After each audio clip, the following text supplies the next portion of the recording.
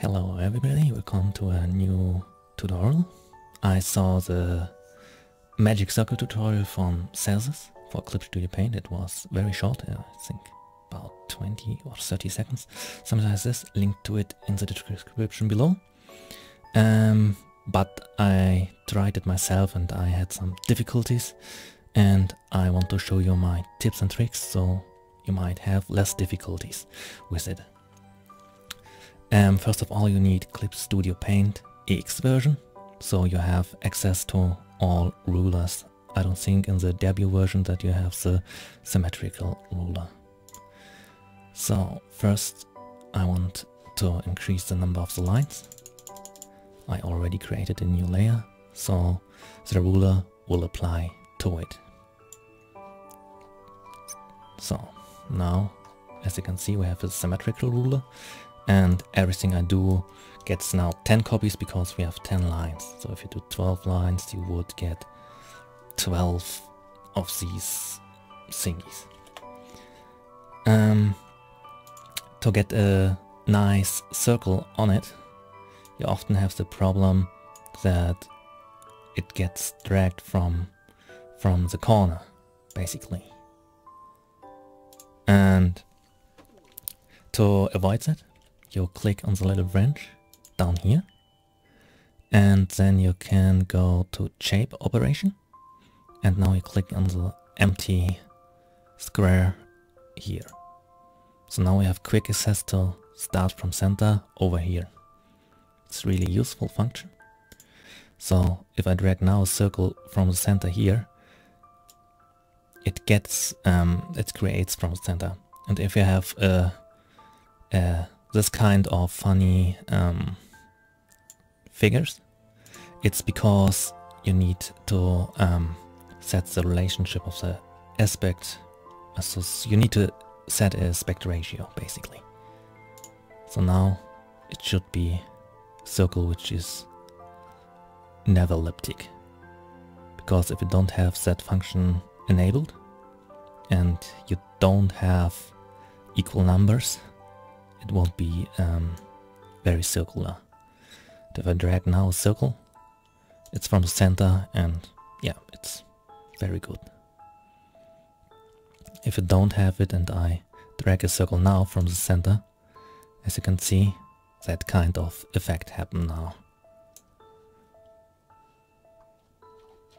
So, oh, I have to press one more because there's this option, adjust the angle after fix. I have to press twice, because if you draw an ellipse, you could normally now change the angle, but since it's a perfect circle, there's no angle to be changed. So you have to click twice, or else you have that kind of weird movement on the canvas. So let me remove that. So you don't need that function for a perfect circle if you have equal aspect types. Because if you don't have, and I drag it now, if I now press the button, don't hold it down, I can now adjust the angle of it. Okay, then to the next. Triangles, I like to do them with a kind of linear ruler, and to do this I actually like to see the center of this ruler even if I'm on this layer. So basically right click on that symbol, so it means there is a ruler in here on that layer, and now enable show in all layers. And if you do that, you can see, even if I activate another layer, you can still see the symmetrical ruler. But be cautious, if you now add a linear ruler, for example, I will do it quick, the symmetrical ruler will also apply on this layer, because you can still see it. So every ruler you can see on that layer will apply as well. So if I drag now a line, wait, what? Ah, no. I need to use this tool.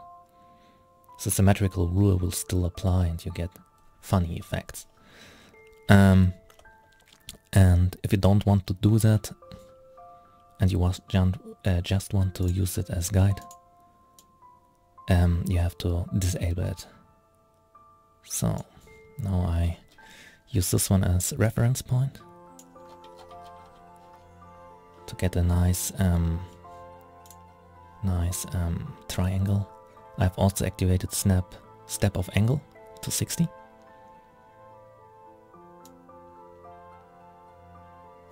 And hopefully I get a nice triangle. Yeah, this looks good. It even attaches here. It's not very perfect, but it don't has to be for this kind of tutorial. So, but I will still show you it with the symmetrical ruler because I have another tip for the eraser. So if I draw this like here and you want to achieve that kind of effect, and now you want to erase maybe these lines. Normally you have the problem that if you use it, as you can see, only that line will get erased. But since you have a symmetrical ruler, you can do it much faster.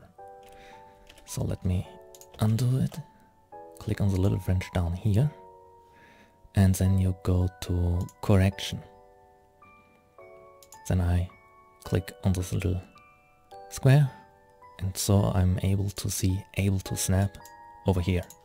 And if you activate that function, if I erase that line now here, as you can see, the symmetrical ruler will also apply and remove all the other lines. And if you just want to draw that one square without all the others, what you have to do, let me remove them. You have to activate show only one editing target, so you only see that one layer. And now it will only draw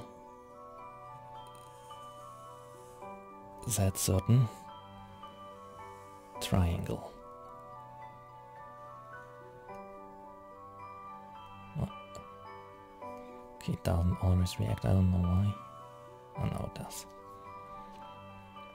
So, now we have the triangle. Yes. Another tip I can show you is that you can also enable a kind of unit scale for every ruler you do. So I click on this one, and with the object tool, it's over this tool. Yeah, you see it. Then you can go down here and check scale. And now that is the scale on pixels. And we can change it to millimeters, so that line would have length of, let me zoom in, 111.8 millimeters roundabout. That's a quite nice function as well. So I hope this helps and have fun drawing. Okay, goodbye.